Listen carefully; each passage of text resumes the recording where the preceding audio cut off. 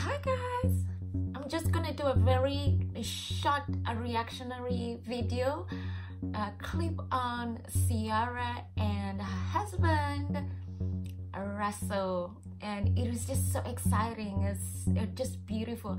That's a testimony of what prayer can do. You can literally see that's a testimony, a perfect testimony of what a prayer can do and prayer would do. And so a couple of things that they said about their prayer life. First, Lala was asking what was a prayer, and Ciara was like, no, and that's what people get wrong. She prayed many times and they prayed together. That's a testimony. Like, when you want something, when you need something, when you're believing for something, get someone to pray with. Two people, there is power in unity. There is power in getting together and praying for something that you believing for something that you're wanting. Remember in the Bible, in the Word of God, where God said, now there's some people who got together and they were building like skyscrapers. They wanted to build it to go to heaven, whether that is spiritual or in a natural sense. But God said that, you know, when these people, because of what they have decided, there's nothing that's gonna stop them. When you decide something and you get someone to agree with you, there is power in that unity. There is power in that prayer. And so you don't have to have like a physical person. You can just, you and the Word of God, you and God can be together and you can unite and pray for that something, that one thing that you are wanting and you're believing for, and God was gonna answer that prayer. And so the other thing is that she said she had to vision.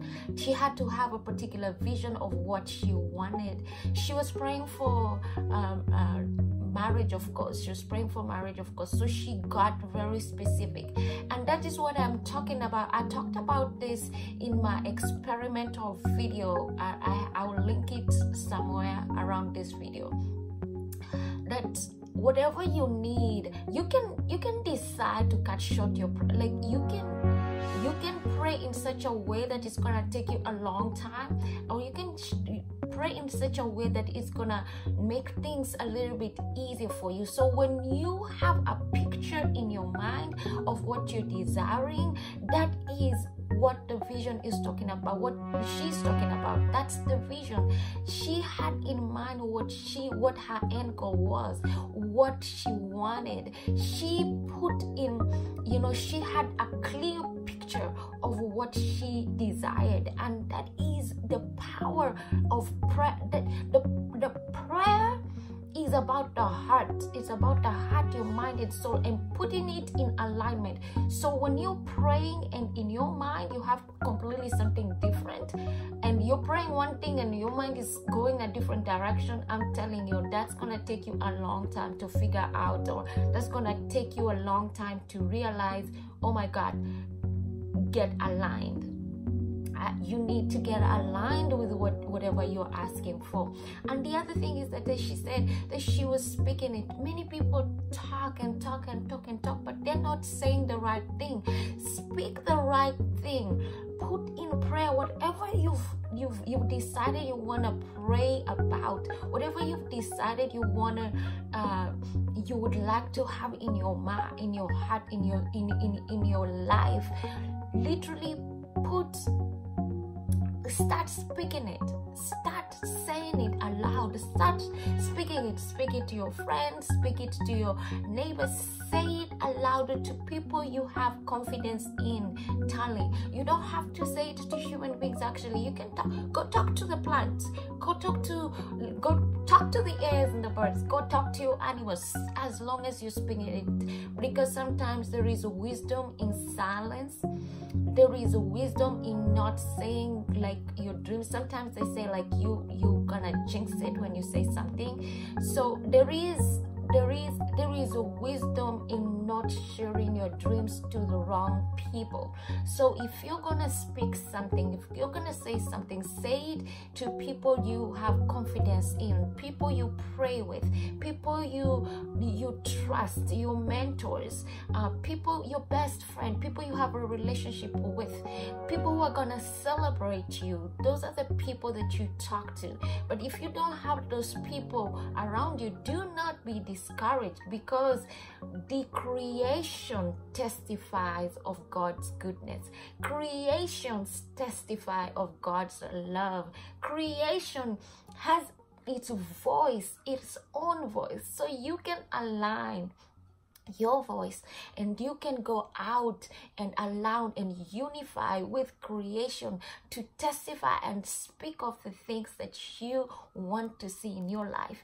That is good news for someone. That is good news for someone who's been broken, has broken friendships and relationships, and cannot trust anyone. There's so many people whose their heart is so broken that they're not able to trust anyone. But the creation is creation. It has a beautiful voice and sound. So align yourself even with creation, and not even forget the word of God says that if no one praises God, the Lord himself can raise up stones to praise him.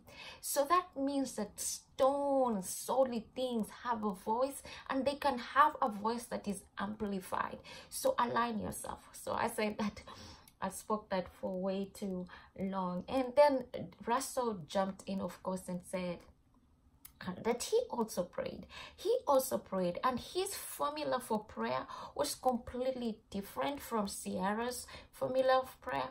And his kind of prayer was to write down the non-negotiables, things that he did, the things that he for sure wanted and would not compromise on. And he wrote those things down. Like he wanted a woman of faith. He wanted a woman that is independent. He wanted a woman who, when she walked in the room, she can turn, she's the center. Like, she's so attractive. She is it. And he got that.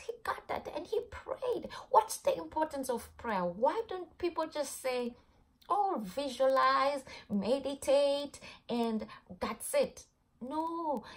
Prayer is so important because you're communicating to your maker, to your creator. That's a powerful force to come together with. That's power in itself. That's love. God himself, he puts that desire in your heart. And so when you decide that you're going to partner with him and you're going to communicate with him to bring this thing to fruition, he's not forcing you. He's a gentleman. He's not dictating you what that this is how, and this is this is how I want things to be. God is not dictating on you. He's given you the free will. He's given you the free will to choose him, to choose to walk with him, to choose to talk to him, to choose to communicate with him, so that the desires of your heart that he put in your heart can come to pass. I hope that gives you insight. It gives you insight into prayer. It gives you insight into loving to pray. And if you're not the kind of person who prays, I encourage you to get into the habit of prayer and praying, and so that you can have those things, so it can be a process whereby you're uniting with your Heavenly Father to make those things come to you. I'll see you in my next video. If you like this, give a thumbs up, and please share and tell me who should I. Yeah, I'll see you. Thank you.